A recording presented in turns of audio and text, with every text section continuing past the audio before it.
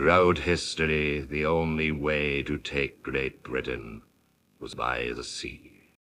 A task long thought impossible, for Britannia ruled the waves.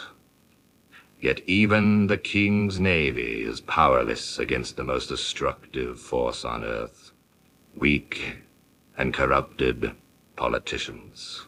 Far from protecting it, these traitors invited an invasion to Britain's beautiful shores. They gave these invaders quarter for their own personal gain. London, the city of kings and queens, the cultural center of once the most powerful empire the world had ever known, was overrun by an army of men from foreign lands, all without firing a single shot.